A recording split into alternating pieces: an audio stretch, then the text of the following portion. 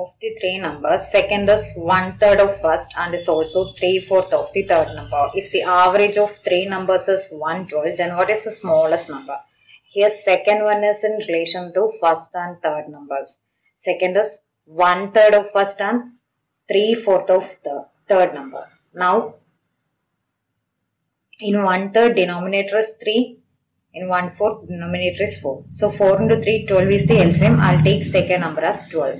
Now second is 1/3 of first, means first number is 3 times second. That is 3 into 12, 36.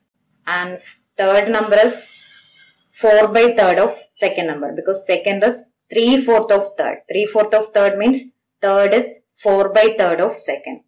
4/3 of second. Now 3 goes 4 times in 12. 4 into 4, 16 is the third number.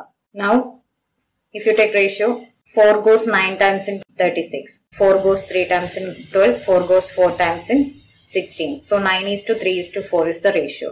Here average is 112, means sum of three numbers is 112 into 3. Now sum is equal to 9 plus 3 plus 4 is equal to 16.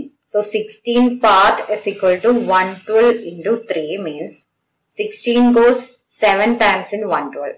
So 1 part is equal to 21, mean we need smallest number. Here smallest is 3 part. So 3 part is equal to 3 into 21, 63.